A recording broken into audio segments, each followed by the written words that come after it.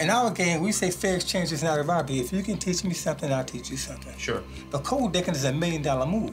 When I say it's $1 million move, I mean, if I sit in front of a millionaire, I'm getting up a millionaire. I'm not guessing I'm going to win. I know I'm going to win. Let me tell you why. Because the deck is set up in the bathroom to give me the winning hand. I'm not guessing I'm going to win. I know I'm going to win. If you were going to switch in a deck that is ready to be, to make you win, you don't want to be the person dealing. I don't want to deal. You switch the deck in on the sucker. So I'm going to play the sucker. You're going to play the sucker, and you're going to deal out the cards. Okay. Doc's moves were so good, our cameras couldn't even pick it up.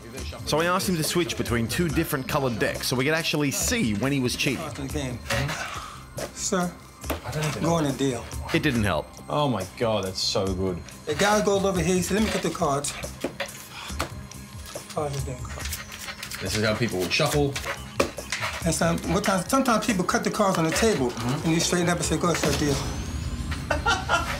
Oh, it's so good.